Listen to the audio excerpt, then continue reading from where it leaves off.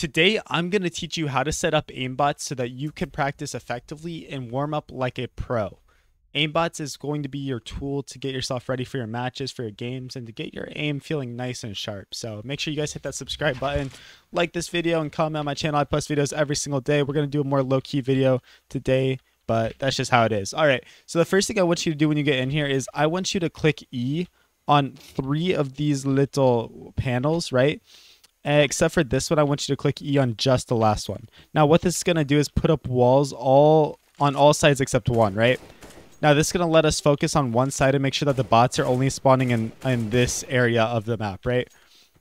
So that's the first thing you need to do to set this up, because then you can actually focus on getting sharp shots, like fast, boom, boom, you know, faster flicks, faster movements, doing that kind of stuff.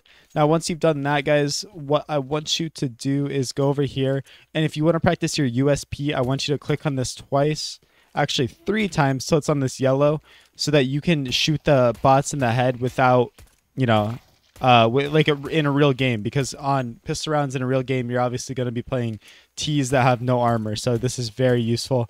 And if you want the bots to move, go ahead and come over here, and you can actually put them on to start moving around in different speeds and stuff, and make it a little harder to shoot them and kill them, make it a little more realistic. But you don't have to really mess with that. If you guys are on a potato PC, go ahead and type or shoot this full potato mode. It's going to give you more FPS so that you are not having, you know, performance issues when you're on Aimbotz and using this. So if you want to exit full potato mode, just go ahead and click on this lock and it'll bring up everything back, which is pretty cool.